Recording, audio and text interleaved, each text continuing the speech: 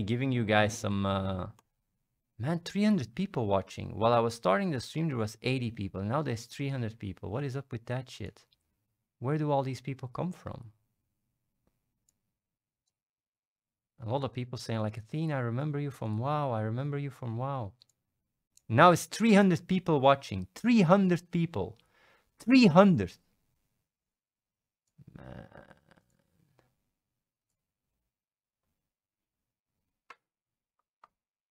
I'm popular again.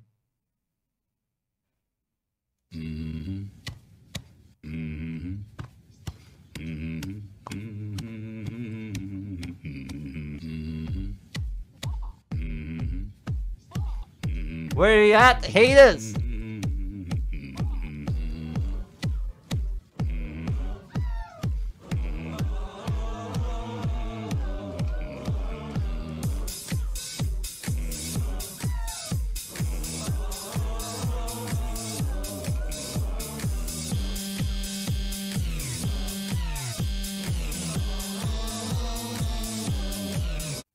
Cool disco hat, by the way. I know. I'm really popular.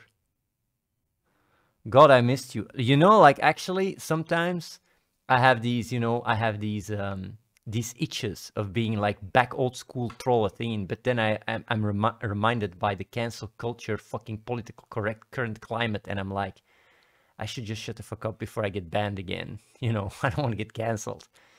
But man, I would love to just troll the shit out of the fucking world. Like, now the world needs a little bit of fucking, you know, A-quality sarcasm. Like, really, you know, sarcasm on a level that makes people spin around. The left, the right, I don't give a shit. Everybody just goes like, fuck this guy. But then I just get banned. I would love to, you know, I would love to go a little bit back old school. When I got rank 1 with Shadowlands, right? Imagine I make YouTube videos and really shit on fucking BlizzCon pros that I farmed in the game after coming back after 1 week and really talk shit. Like, really shit. Man, how hard people would get triggered. Like, honestly, think about it. I'm just farming fucking BlizzCon fucking pros and I just talk schmack. I just talk shit. Like,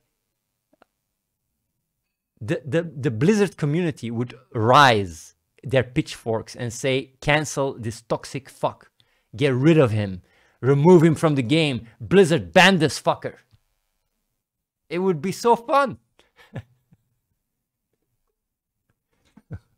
It was so fucking fun.